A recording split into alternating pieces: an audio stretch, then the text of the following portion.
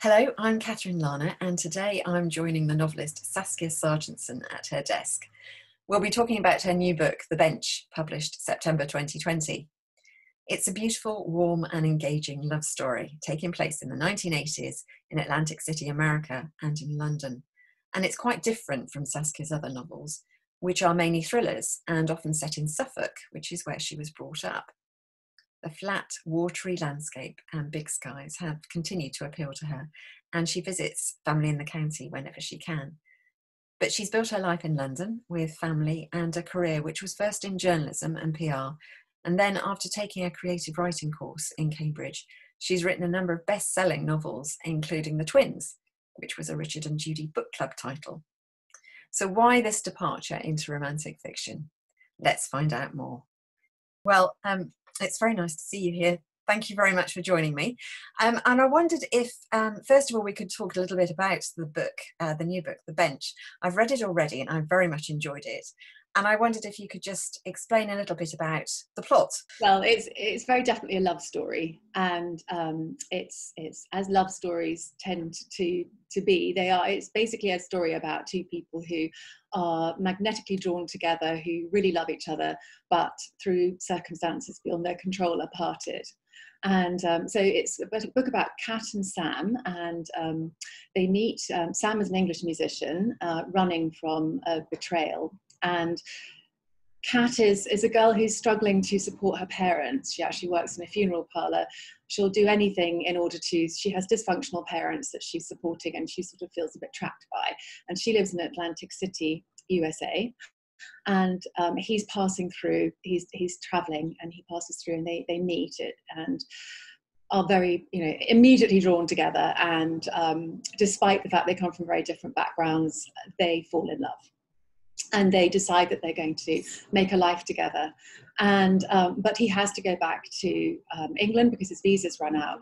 And then something goes wrong. A white lie has been told, and that means that they are then separated for many years, in fact. But it's called The Bench because they meet on a bench, and then he has a bench on Hampstead Heath, which he loves, and she tries to find him there, and this bench keeps coming up throughout the novel. And in fact, the book starts on a bench because we start at the end with them. There's a girl waiting on a bench, a woman waiting for a man, and so we don't know whether he's going to turn up and whether they're going to be able to rekindle this relationship that's been through so much. And it's a lovely idea, and it's beautifully done, and it's a little bit different from the books that you've written so far.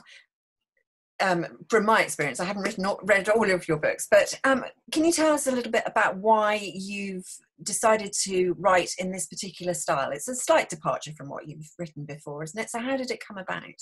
Yes, I think it came about, well, I've been playing with genre for a long time in all of my novels, and I tend to mix it up and have, I might often have a historical element to it, and it might be a little bit of mystery or psychological suspense. I will always have a love story in there, though, always. And I love writing very emotional scenes, and I enjoy writing about love. And so I decided that, for this book, I had this idea anyway, and I felt this could be the time that I focus in one genre and I just write a love story, very pure and simple. And I really enjoyed doing it, actually, and I'm definitely going to do it again.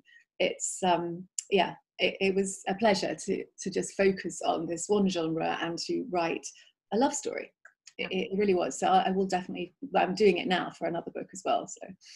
Right. Well, we'll need to come back to that in a moment. But you talked a little about the plot of it and the fact that there are some miscommunications and the white lie, which is beautifully done. It's very cleverly plotted so that you're always on tenterhooks as to whether they're going to get it together or not, and what's going to happen next. But that must be quite difficult to get that balance right. It's quite an intricate plotting that you've done to make sure that we are being led along in that thread.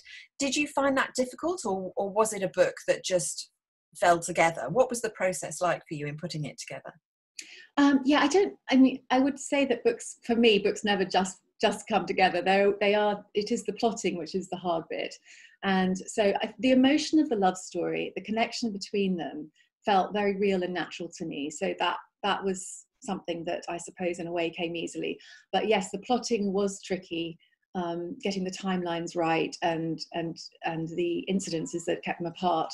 Because like you say, you don't want to make it too obvious, or you want the reader to feel a sense of frustration, but also a sense of hope.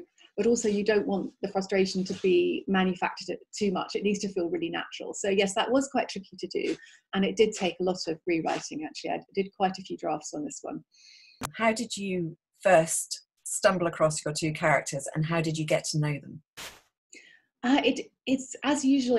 I usually start with a fairly strong idea about who they are.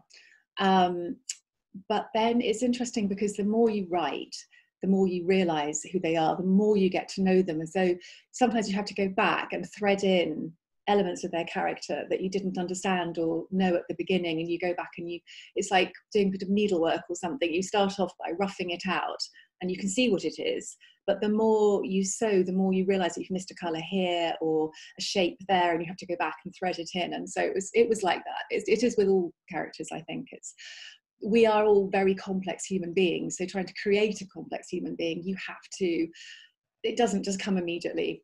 There are all these different shades. Yeah.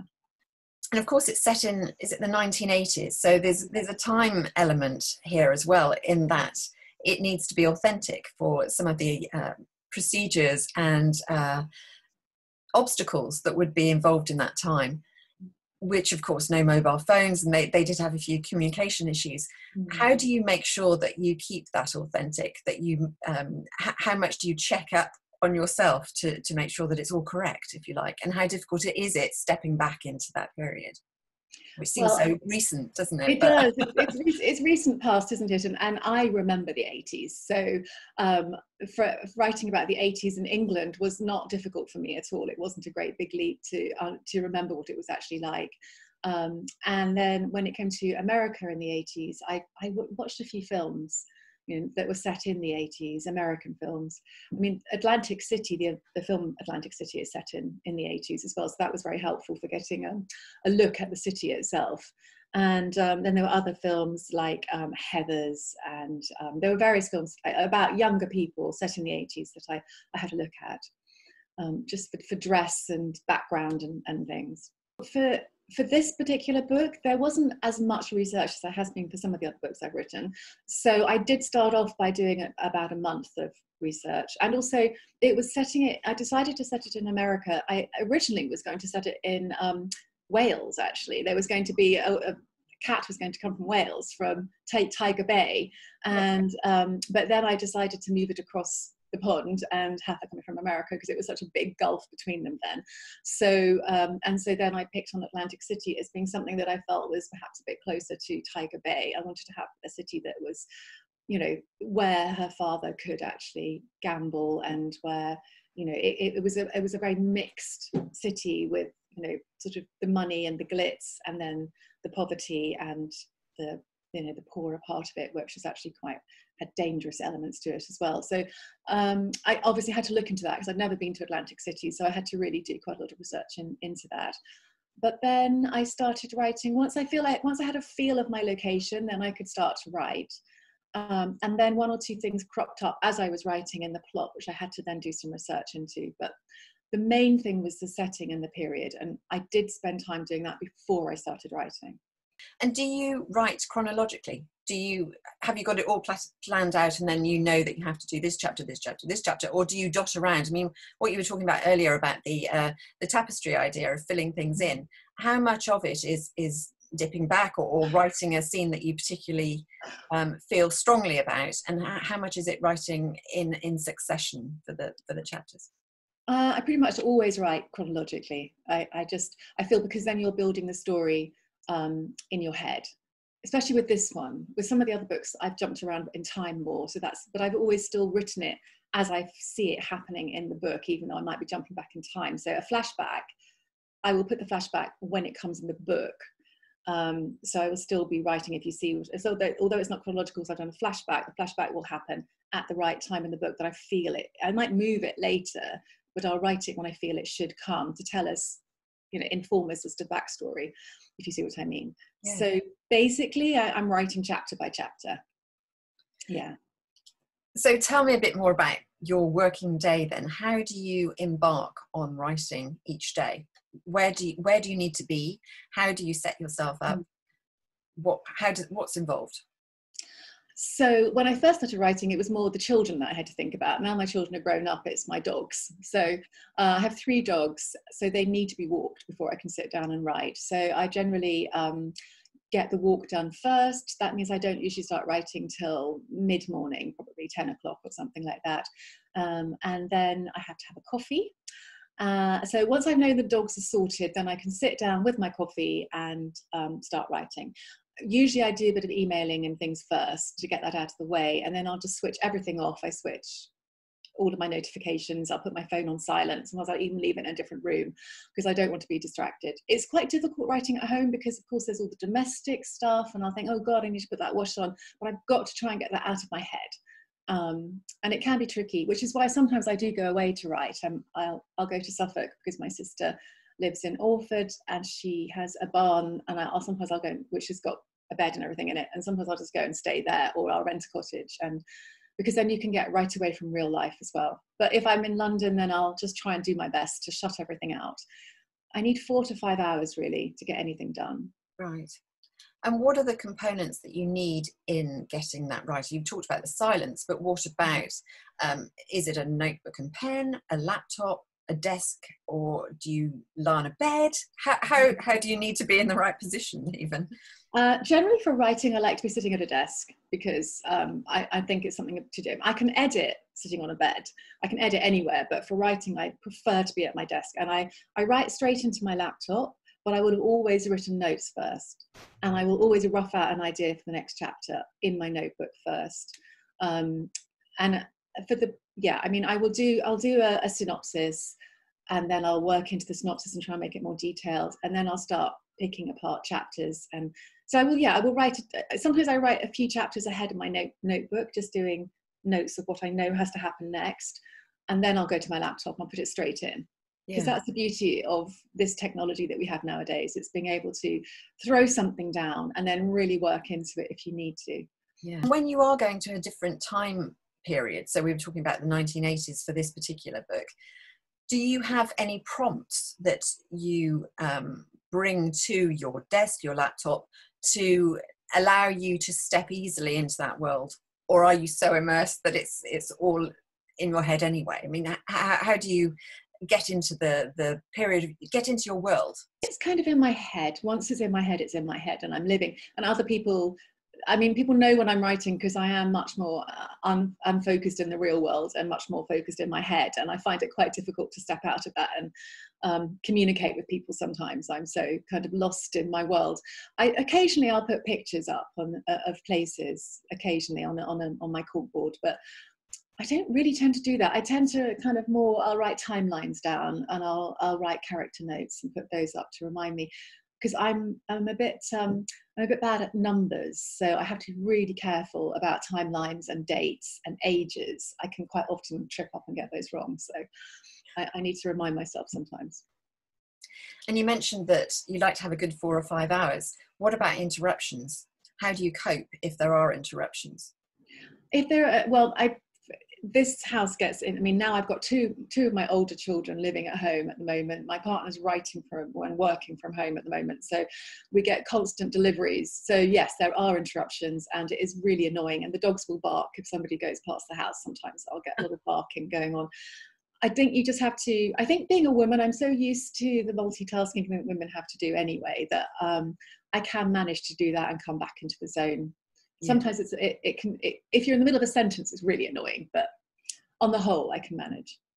And what about at the end of the day? Do you need to have a technique to unwind, or do you like to unpick what you've written with other members of the family, for example? Do you like to talk about what you're writing while it's a work in progress? On the whole, I do, but it doesn't make much sense to them until they've read the book. So yeah, I tend to just, I have to do another dog walk at the end of the day. So that's a good unwinding period. My partner's brilliant in that once he's read a rough draft, I can then discuss things with him, and he's really great at talking me through things and coming up with other angles and ideas, which I can talk about with him. But otherwise, I tend not to really talk about it with anybody. Once my editor's read a draft, and then again, I discuss it with her in great detail, and we can have brainstorming sessions. That's really helpful too. Do you ever have any times where you think this really isn't working and I need to throw it away? How do you cope when you've come across an obstacle and a barrier to the writing? How do you overcome it? I think it's, I tend to think I can make this work all the way through. But then usually there will come, I always start off by falling in love with my story, being really passionate about it, really excited, feeling it has huge potential. Then there will always come a time when I fall out of love with it. I hate my writing. I think it's terrible. I wish I hadn't done it. I wish that I could start again with something else. But I force myself to go through that difficult time. It's like being in a relationship and hitting a problem. You fall out of love with somebody. You have to make yourself believe in what you saw in the first place and come back to it again. And you have to be very tenacious and just carry on. And it could be many, many drafts down the line when you actually see the idea you first thought about emerge, and you just have to stick with it. I mean, I have never got to the point where I've just thrown a story away. I would do that if I really felt it wasn't working, but so far, touch wood, I've never done that. So. And what about getting distracted by other ideas? You say that you're working on another book now, so it's sort of straight away onto the next one, sort of consecutively. But what about if you were distracted while you were writing one book, thinking, oh, that's a really good idea for the next book or another book, and it might seem a little bit more tempting to start writing that and get sidelined from what you're working on at the moment. Do you have that issue at all? That's never happened. Funnily enough, I don't let myself think about anything else until I've finished the book. Once I've got to, I mean, a book can then be in maybe the sub-editing part of it, but once it's left me and gone off to the publisher, even though I might still be fiddling with it, it's actually gone. And then I like to have a few weeks where I try not to think about anything, just to clear my head. But inevitably, some ideas will start to creep in, and then I'll start to have sleepless nights wondering about this idea and whether I can actually make it work and what's missing and if I need something else. And but I tend not to, it's too, my brain is not that big. I can't hold that in my head as well as dealing with another book. Yeah. So tell me where you are at the moment, because you're in London and you're home in London, and this is the room where you've written a number of books. So can you just describe where you're sitting and where you would normally be sitting to write the book? I'm sitting at my desk in the corner of what is in fact my bedroom. So I'm at a window. This is a big window that overlooks, I'm very lucky actually because I'm in a very quiet street and it overlooks a walled garden. So I see a lot of trees and greenery, and there's a lot of bird song, which is lovely. Also people walking up and down the street, which occasionally can be distracting, but normally I don't notice them. If I'm in this room, the dogs can lie on the bed. So there's sometimes an aroma of dog, which is quite a bit overpowering occasionally, but it's lovely to have their company, and they just sleep usually. And yeah, I've got a lot of my favorite books behind me in my bookcase. And because I think, like all writers do, I think if I'm a bit stuck, sometimes just reading a book, I might have read it a million times, but I think it's brilliant. Just reading that book will inspire me to go back to my own book. So sometimes I'll just pick up a book at random and just read it, and it can just spark something in my head, and I'll go back to my own book. So I like to have books around me. I've usually got a cup of coffee or a bottle of water on the go. And I have my notebooks. I always write in my moleskin notebooks, like this one. I like this sort of size, and I can just scribble in that. And the books, though, that's an issue in itself. Is when to read other people's books and how to enjoy them, because some people are very superstitious about reading other people's writing when they're working on something. So it's great to hear that you get inspiration from other writers. Was there a particular book that you found solace in while you were writing The Bench? Can you remember? No, I don't think so. I read a bit about sort of funeral parlours and things like that to kind of get my head round what it would be like to actually work in a funeral parlour. But there wasn't really a work of fiction as such. I mean, I would just, it's a funny thing, and I've talked to other writers about this, and people have said the same thing. You can be reading a book that's completely different from your book, a different genre, a different period even, but there's something about it which will trigger something in your brain which sends you back to your book. It's such an odd thing, but it can. So I tend to read people I really admire, books that I absolutely love. You know, Sebastian Barry, Maggie O'Farrell. You know, Anne Tyler. There are so many. That's the dogs in the door. There are so many brilliant writers that I find inspiring, challenging. You know, I love to read books that I think are wonderful, that I aspire to. What do you hope for the book in such a difficult circumstance? So, I mean, it's a book which I think is good for this time. I mean, a lot of people have said, oh gosh, you know, it was so nice to read a book that gave me hope that, you know, you could lose yourself in, and it talks in the end about, you know, about the good parts of humanity and about, you know, the positive things in all of us. So thank you. Well, that's a good place to finish. So thank you so much for your time, because it's been lovely speaking to you and finding out a bit more about your writing process. And I wish you every success with this book, which I did love. So I look forward to the next one. Thank you very much indeed. Thanks for having me. Thanks.